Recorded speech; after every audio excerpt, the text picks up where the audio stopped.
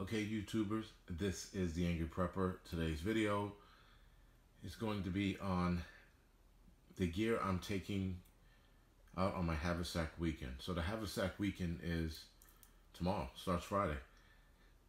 And this is everything that I need to take with me for the outing. Now, as you can see, all of this gear, with the exception of the oilcloth tarp, which is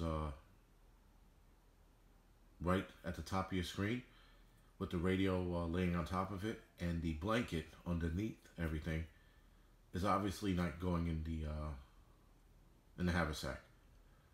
Right, everything else has to go in the haversack, and also with the exception of course, the bushcraft belt, that's not going in the haversack either. So this is everything that I'm taking with me for this weekend. So as you can see, we're going to start at the bottom left of the screen. You see a headlamp. You see paste beads. The Altoid tin has a waterproof wax in it that I would use on my leather gloves, or the winter leather gloves, which are on top of the work leather gloves on the bottom of it. You see the compass next to the Altoid tin. There's a wool scarf above the Altoid tin. Above the wool scarf is the Go Outfitters tarp, which I might take just by itself and leave the oilcloth tarp behind. I'm not sure yet, haven't made a decision. Next to the oilcloth tarp, you see the Stanley cup and the metal water container next to each other. The water filter, which is a Survival Filter Pro. The firebox, right below the firebox is the sharpening stone. Right next to the sharpening stone is the rat tail tourniquet. Right below the rat tail tourniquet and the sharpening stone is the duct tape, the flat roll duct tape. Right, so right above the rat tail, you'll see my fire starting kit, the one that I keep on my person. My first aid kit next to the fire starting kit. Right above the firebox, you'll see a grill. That's a little portable grill that I bought online. It fits perfectly in the haversack. The oilcloth tarp is next to the grill. The Bofeng radio on top of the oilcloth tarp. And then right next to the first aid, to the right of the first aid, you'll see a bunch of 550 cord and webbing. Right, and right below the webbing, or sorry, the 550 cord, you'll see my flask with whiskey in it. I think it's Lafrog or Lafrog, can't pronounce it. And right next to the whiskey is the an extra fire starting kit. Now, it might be overkill, but I have a total of 3 fire starting kits. Right, so on the bushcraft belt, next to the hard leather case, is a fire starting kit in the little black pouch. And then I have 2 more, so I have a total of 3, which is a lot. A lot of the times, I usually leave the smaller tan one behind and just carry 2 fire kits. Right? It's better that 1 is none, 2 is, the same. So anyway, and then at the bottom of the screen, off to your right, you'll see the Hidden Woodsman Haversack kit. Right, so now, in the next video, or sorry, the next scene or segment, however you want to call it, you'll see all of this gear stuffed in the haversack. Alright guys, stay tuned.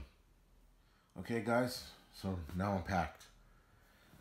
So I got everything in there with the exception of the Titan Warrior cord. That was the blue cord at the end of the wool blanket. I didn't need it. I had too many, I had a lot of 550 cord to begin with. So I might bring it along just to test it, but it's not in the haversack. The other fire kit that I was telling you about, the tan one, that didn't go in there either. I didn't need the overkill, right, with all the fire kits I have. And that's it. So everything you see that's not in the bag goes in my pocket. My leather fire pouch, my headlamp, and the whiskey, which actually might go in the bag later, but I normally keep that in my my pocket, right? So that and the radio gets clipped onto the bag because obviously you need it to be outside. You need to dig for your radio, you should always keep it easily accessible. Plus, we have people going up there. There's no phone signal, so we use the Bofang. I'm still on the fence about the oilcloth tarp. As you can see, the blanket's ready to roll. It is dropping 20 degrees tomorrow night and Saturday night, so I'm gonna roll another wool blanket. This blanket you see is an alpaca wool, which is lighter than a regular wool blanket, but I am going to pack a regular wool blanket because it's dropping, like I said, below freezing. All right, so again, this is the video. This is probably my second Haversack video. I did follow the 13 C's and then some. I didn't pack food. I am going to roll it up in the wool blanket. I didn't have enough room in the haversack to pack the food, right? But normally when you pack a haversack, you pack a wool blanket, a bed roll, excuse me. When you have a haversack, you pack a bedroll, right? So you can actually put more gear in there as well. I might put one other additional item in there. That might be another metal water container, but that's it.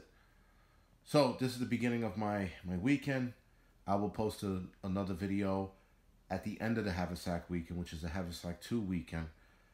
I'm going to go a little different with it. I'm hoping to do a natural setup, but if not, I did bring the regular tarp as a backup. The oilcloth tarp, like I said, that's still up in the air. When I do the video, you'll see my setup. You'll either see the tarp there or you won't. So we shall see. All right, guys, this is the Annual Prepper. Thank you for watching.